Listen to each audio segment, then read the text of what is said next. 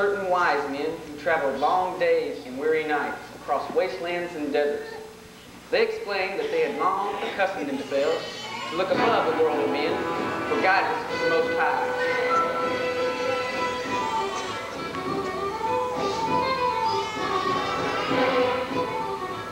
They looked into the heavens so they could understand the glory of God.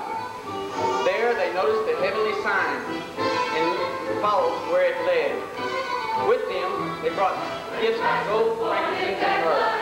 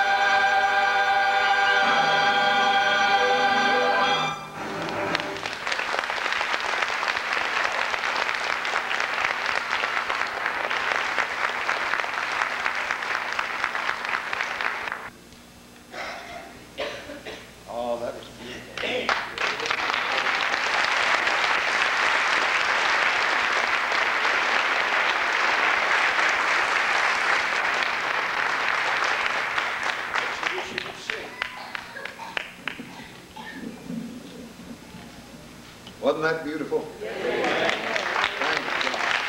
Give them a little good hand as they come back.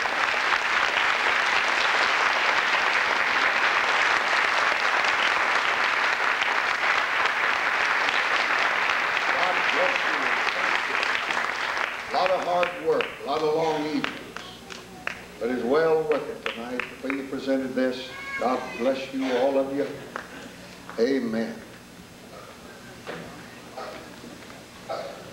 We're so glad that you have come to be with us tonight. We have several visitors here. While the choir's coming down, we want to welcome Mr. and Mrs. Charles Edwards of Vidor, Texas. They're with Sherry Stout. We're so happy that's her sister and brother-in-law. We have also Mr. and Mrs. E.C. Foreman of Beaumont, Texas, Franklin Castle's friends. Mr. John L. Watts Sr. of Beaumont, Texas. Annie S. Moy of Beaumont, Texas. Ezra Siji of Beaumont, Texas. Harry Graham of Lumberton, Texas. Carl Newman of Port Neches, Texas. Mr. and Mrs. Dennis and Hilda Weiler of Beaumont, Texas. Also Mr. Walter Murray of Port Arthur, Texas, and Mr. and Mrs. Larry M. Shepard of Vidor, Texas. Let's give these folks a real good welcome.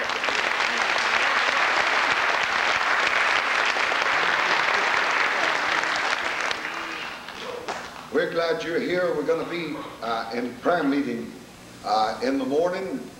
We begin the day here at a prayer meeting every morning at 5 o'clock, praying over needs. Wonderful things have happened. We had one of the most beautiful testimonies given this morning. My very dear friend and part of the church here a long time, Brother Joe Robles, had to move up out of the eastern part of the world in his work, and we've missed him. But Joe called me a few weeks ago and had cancer all through his head. In fact, the doctors give him 25 days to live. That's what they told him, 25 days to live.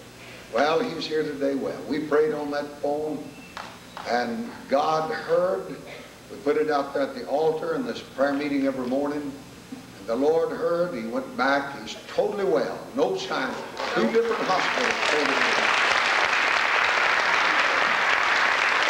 Stand up over there, Joe, just to let them know you're still alive. Amen. They told him at one place, 25 days to live. You know, you always need a second opinion on anything like that. So he goes to other doctors that give him the same identical report. He called, we prayed on the phone. Isn't that wonderful? It's just God is long distance. Amen. We prayed.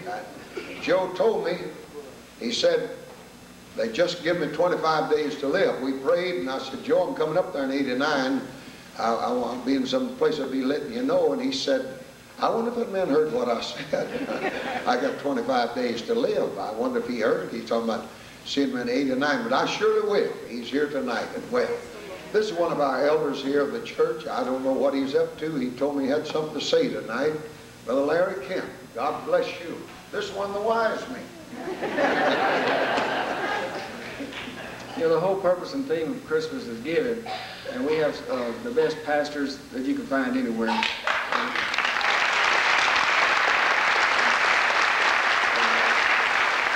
They give to us day in and day out, year round. So this time we want to have the opportunity to give them a gift, and we want them to all come stand here, and everyone go to this aisle and come across and drop your gift in the pan.